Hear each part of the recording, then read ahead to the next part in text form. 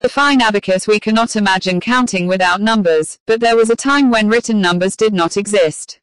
Earlier counting devices that were used for counting are the human hands and their fingers that are capable of counting only up to 10. Toes were also used to count when they had to count more than 10.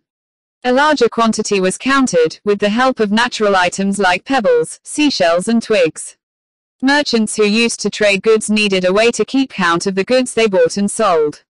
Before the invention of computers, calculators, or even arithmetic using paper and pencil, the abacus was mostly used for counting numbers. Before the invention of the abacus, the only methods people used were their fingers and toes for mathematical calculations. In this article, we will discuss the abacus meaning, their application, and abacus for kids.